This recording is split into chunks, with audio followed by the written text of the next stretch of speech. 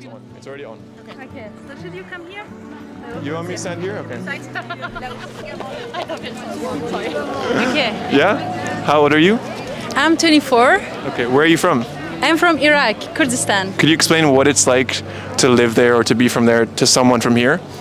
Okay, so actually I am from Iraq in a city called Sinjar, but now we live in Kurdistan because we displaced in 2014 by ISIS.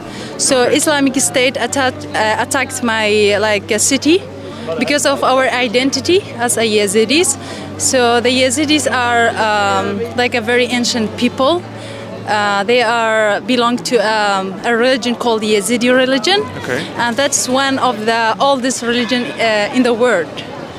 So because of this identity, we faced a lot of difficulties, struggles during our history, and the Yazidis faced 74 genocides during the history. Like, it's really a lot. So that's why you see like the Yazidis now are like 500,000 in Iraq. And they used to be like more than 6 million. Okay. Yeah. So now they came to Europe and to the other countries to find peace and to live safely. Yes. So what would you say to the people who are against you or who don't agree with your culture?